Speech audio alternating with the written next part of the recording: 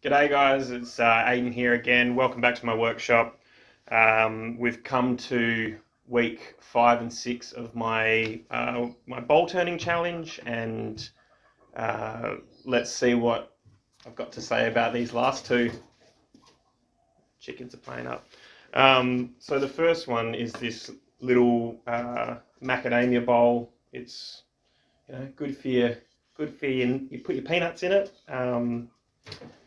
I think I was a little bit under time constraints when I did this one, so I wanted something that was small, easy to sort of do, nice and simple. The foot detail on this is similar to the black butt one that I did in a previous video, and I think it came out a lot better on this particular bowl.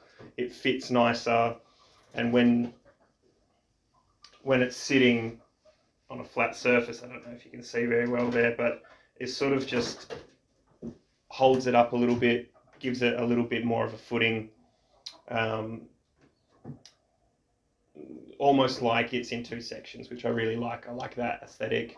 Lifts it up, gives it a little detail that is a little bit dainty, and takes away from it just being a plain old simple boring bowl. So that's really good. The wall thickness on this is very consistent, so I'm very happy about that.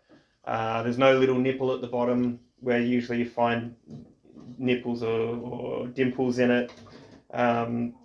Realistically, the only problem I have with this piece is that there's a lot of faults in this wood. You can see that it's got a couple of knots there, but also there's some smaller cracks that are running through the whole piece, so it's never going to be used as anything but a decorative bowl, or maybe put your peanuts in it or some lollipops or something that's not going to fall out. So I'm using a lot of the wood out of my rack here, and a lot of it is full of faults, so it's good practice, I suppose, to see how I can deal with dealing with the cracks and the imperfections. It's also a good excuse to get rid of a lot of it, because it can be a bit of a pain in the ass to try and think about how you're going to deal with those things. So as a all in all, quite happy with this one. It's nice, it's simple. I feel like anyone could happily have it in their house. There's nothing that is blaringly obvious to me that's going, there's a fault, there's a problem. I've finished it well. I'm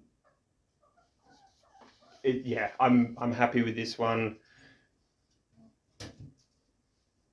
There's not a lot to say,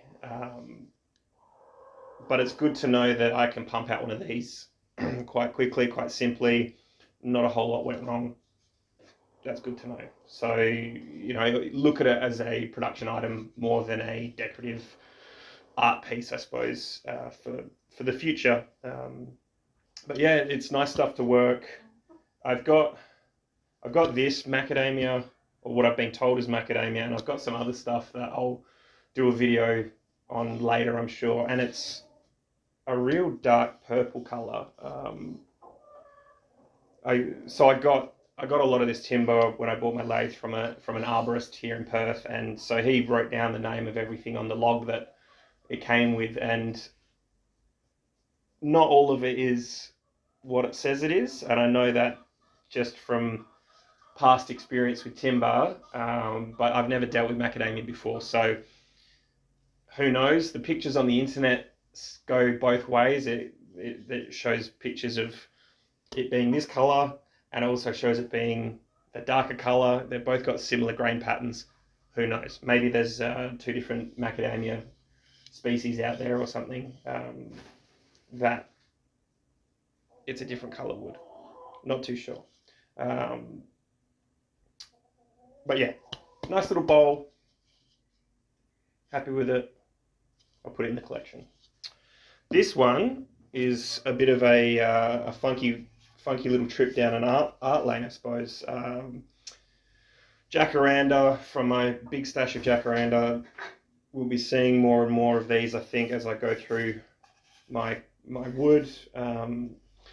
I've never done a shape like this before, and I'd seen some pictures on Instagram of similar shapes, I think with, you know, a bit taller at the top and more of like more of that sort of size at the bottom. But I had a big chunk and I wanted to see how it went. So I found it quite fun to try and blend the two shapes together. Usually when you're turning, you're thinking of the bottom, blending the curve in, and then finishing at the top so it's nice and round. Whereas this one, you've got to find the point where it's aesthetically pleasing to look at. In this case, it's pretty good, and it looks like it's about a third of the height. And so dealing with that, putting a transition on it and making that transition not so drastic or not too drastic, or, you know, there is a sweet spot for all of that. And I think I've done a pretty good job of that. And then comes the sanding, and you don't want to round that edge over. You want that crisp detail. So there was a few extra things to think about with that. I've never done a flat bottom bowl before like this. So again, another challenge. So this one didn't have a whole heap of challenges in it, apart from sort of refining technique and stuff for this foot. I like it. I'm going to keep trying to do something along those lines. This one, haven't done the shape before, hadn't done a flat bottom bowl, putting a bit of art in it as well was a thought on a different tangent, I suppose. And, you know, I've got a hollow form inside out of Jarrah, and I ebonized a section of it. So there was a same sort of shape. There was a distinct junction in the shape, and that distinct junction, a section of it is ebonized. And so I wanted to do something similar with this, seeing as Jacaranda is such a pale timber, having a contrast so drastic, I thought would look cool. I think it does look cool, though Jacaranda doesn't have very much tannin in it. So when I put some ebonizing solution on a test piece, didn't really do anything. It went a little bit grey, but wasn't the effect I was going for. I didn't want to paint it because that was not, I wanted to get the grain pattern throughout the bottom here, and I didn't have any inks or anything like that floating around. I thought I had some in the house, but I must have misplaced it. So I got my blowtorch out and did a little bit of extreme pyrography on this one. And for never doing that before as well, I thought it's come out quite nice. It's a cool effect. I'm not too sure about this rim where I've bled over a little bit in the burning. I'm not upset. I think it's fine. But maybe next time, if I do something similar to this, then masking it up a bit better in some way, shape or form to stop that bleed out of the charred edge out the front. But again, it does give it a cool little effect. It sort of ties the two elements together, and yeah, so that's cool. I went too thin on the bottom here. I thought I had plenty of meat on it, and then when I went to sand it, pare it off at the bottom, I realised I'd been a little bit too extreme on that one. So look, it's all part and parcel of this challenge, is to reflect, improve. In my last video, I think I said that I went too thin on the bottom of one of those bowls as well when I had to return the bottom. This one is purely user or manufacturer error. You know, you get to the end of turning, you get excited to do the next step. At least I do, and then I maybe didn't think as much.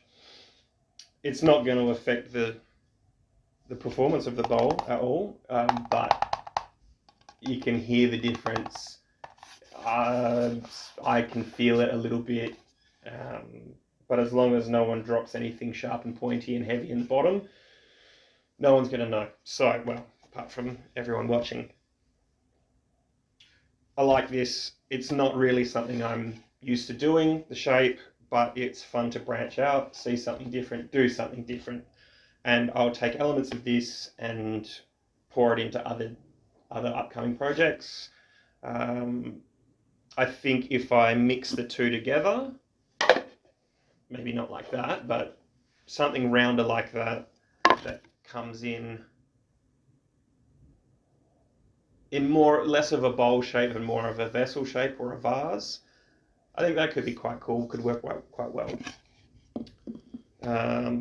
Something different, I like that it's got an edge on it so your bananas don't flip out, because we know how roly-poly bananas are. But yeah, I think it was another successful 2 weeks of the challenge. 2 more done and dusted, and more to go, obviously. So yeah, that's this little critique done. I sort of do them on the fly, so if I've forgotten anything, don't hesitate to ask more questions. I'm happy to answer anything.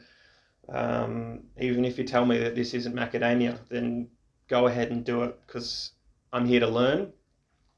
So yeah, thank you for watching. Thanks for sticking around. I hope the videos are getting better, or at least staying at a good quality. I want to know if it's going the wrong way. Tell me what you want, because I'm still learning and I want to make everything as good as possible for everyone. So thanks for sticking around. Thanks for watching. There will be more coming. I've got a lot of wood in here to turn. I don't have a whole heap of time, but I've got enough that I'll keep doing this. And like I've said in the last video, I can't keep 52 bowls. So if you want something, let me know. In between all of this, I'm still trying to get a website up and running. I've got an Instagram page, which I don't think I've linked anywhere, so I'll put that down so you can jump on and see what other stuff that I've done. Yeah, thanks for watching. Thanks for sticking around. Hope to see you out there. If you see me on the streets of Perth, don't hesitate to say hello and say that you've loved or hated the videos. I'm here for all kinds of feedback. So thanks a lot, guys. I'll see you on the next one.